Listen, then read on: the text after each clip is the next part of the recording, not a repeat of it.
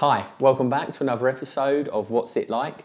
I'm the Novice Explorer, and today we're talking about when it goes wrong. It's an adventurer's worst nightmare when you're out traveling, you're out on an adventure and it goes wrong. So I've taken a load of clips from my latest adventure, and basically I'm just going to talk to you about 5 instances when things have gone wrong for me, and yeah, let's just jump straight back into it then, I guess. So, number 1. Getting lost. Make sure you know where you're going.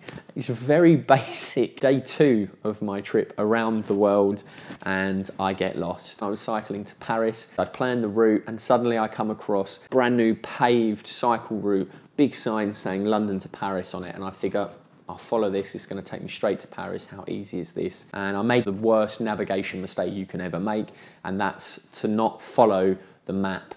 I just disregarded it, looked at the signs and said, yep, well, I'm going this way. I didn't have any idea where I was. As you would expect, about an hour later, the path ended in the middle of nowhere. It was definitely not Paris or anywhere near Paris. Suddenly, I had to work out where I was and then find out which way Paris was. The track ended. I then got lost. That's definitely got in my head now. Today has been a waste of time. And as you can see from the footage, I was not very happy about it, especially to happen that early. It was demoralising. It made me suddenly think, you can't do this, you've got lost on day 2. Really knocks the confidence out of you.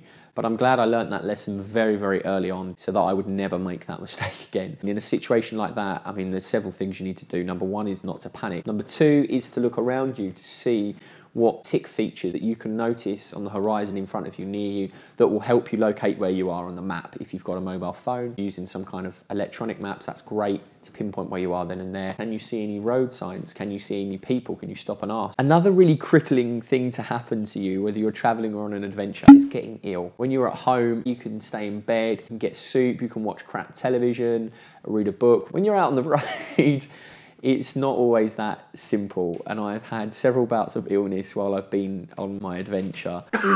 Morning, I've woken up sweating like crazy. For the last 32 hours, I've been stuck in this hotel room. I had a stomach illness. Feel so ill all day, all night last night. I'm absolutely shattered. Every 3 meters, it bounces your stomach, churning my stomach like a washing machine. I've had 2 days here. I've been sick, taking an antibiotic. I haven't left my bed for a day and a half. Didn't eat for a day and a half. Been ill for the last 3-4 days. Probably one of the worst ones was being in the middle of the Pamir Mountains and getting a stomach illness. You lose a ton of fluid straight away. It's very hot in the Pamirs anyway. There's not a lot of shops, not a lot of places that you'd be comfortable while you're ill. I was lucky to crawl to a small town, if you can even call it that, called Murghab. Spent a few days there trying to recuperate. It's not a great experience, but the most important thing is not to jump back on the adventure too soon. You lose a lot of fluid, you're gonna, make yourself ill again, and it's not great. You need to be 110% before you start again. So you need to take some time to do that, and that is the hardest thing to do. You just want to get back on with it and go. Pushing too hard. I'm sure there's a few of you out there who have this drive like I do. I struggled on my adventure not to go over the top. I'm a very motivated person when I have a goal or an aim in mind. And so I like to cover distance. I like to get from A to B if I plan to do that. And I entered the Wakhan. It was meant to be quite difficult to go through, remote, quite barren area. You're not going to see many people when you're going through. I'd been told it would take me 4 days. I went through it in about 1.5 days. I got to a whole other village in 2 days. It was ridiculous. But that's because I pushed myself too hard and I went crazy. I definitely pushed myself to my physical limit and beyond, like I'd never done before. This f***ing road, it's just sand. You can't cycle on sand. Ugh. Come on. Yes. 5 kilometres away from the highest point. Absolutely exhausted. I cycle for maybe 10 seconds and then my legs are crying in pain. I stop maybe a minute or so and then I feel like I've got all the energy in the world. I'm out of breath and my legs are crying in pain. I haven't got anything left. It's an absolute battle. I'm sure it's the altitude. It's a physical barrier. Physical barriers are meant to be broken. I'm grateful I did, because I found where my physical boundary was. I'd never experienced that before, where you actually reach a point where you go, wow, this is my physical boundary, this is the furthest point I've ever been, and you push over that. But you've got to be careful when you do that. You've got to listen to your body when you feel that you're at your physical limit and not go too crazy. like I did. It can be productive to really push yourself, but you've got to think about your own safety, where you are, you know, and what could go wrong if you do push yourself too hard. You know, it taught me two things. It taught me where my limit was and how I could push over, and it taught me how careful you have to be about reaching that limit, and you know how far you do take it from that point onwards. It's always good to improve, but in a sensible way, I guess. As if you'd have any problems with the equipment that you would take on an adventure, right? I mean, it's still stuck in the actual mount. This spoke I lost in Vienna. This spoke broke today. The wheel is actually broke here. The inner tube that we just put in has just deflated. This is the 5th time the screw has come off of the Ortlib bag. It's a slow puncher, but it's definitely going down. The chain was skipping here. And this is all wonky because the screws have come out. That mechanic fabricated 5 of these bolts just there. There is a tiny bit of metal there where my thumb is. Getting a new wheel built. It was a learning curve. It was interesting. It taught me a lot about bike maintenance as I went on. A lot of them weren't my fault, I just want to add that. I had 6 punches in one day. Well, obviously I'm doing something wrong, but I had someone else look at the punches as well, and they were, you know, getting the same results that I was. So you've just got to kind of be as practical as possible. When you take an inner tube out that's punctured, you need to repair it because you might need that inner tube later on in that day, like I did, and it's good to have it repaired, ready to use. Maintaining your kit is the most important thing, because maintaining your kit, you'll spot the problems early on, hopefully, and you can do something about them. And also, it will take you a long way as long as you care for it. If you've been following my vlogs and following the adventure, you'll know what this is going to be. This is like the ultimate nightmare for anybody traveling, and that's having an accident in a foreign country or, you know, somewhere that you're not familiar with. It's the worst thing that can happen for several reasons. It's scary when you're physically injured or physically hurt. It's not nice.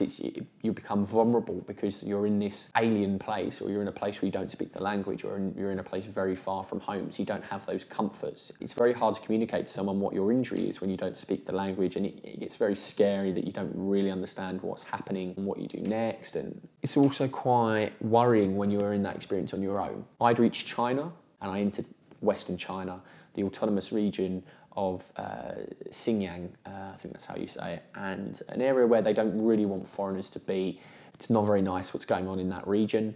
And I'm cycling down a valley towards a town called Turpan, so the road turns into gravel. It's not an unusual thing for me, and it wasn't particularly a bad road service. It starts to take a little bit more of a drop in the hill, and suddenly there must have been a huge hole that they'd filled with gravel and not compressed it properly, because suddenly the bike just was swallowed up. It just sunk in front of me straight away, and I went flying off the bike. I knew as soon as my knee hit the ground there was something wrong, and I crawled to the side of the road, and blood's everywhere, and I'm just thinking, you know, I've got to get the first aid kit out, I've got to stop the bleeding. I'm looking at the cut, I don't really want to look at the cut. I managed to get over to the side of the road to this kind of bricked area. Right there, that's where I fell off the bike. On my arm, my hands, and my knee, pretty badly. Deep cut on my knee. I just washed it and cleaned it. My knee feels like it's going dead if I don't move it. When I move it, it's very painful. I feel very, very sick at the moment. Sugar should be good, and that's like a little bit of the shock settling in after the adrenaline. It's really starting to hurt. I'm bandaging myself up. I'm trying to, you know, focus on what my priorities are, check my body, get the dirt out, and basically make sure I'm okay. I'm proud of the way I dealt with that.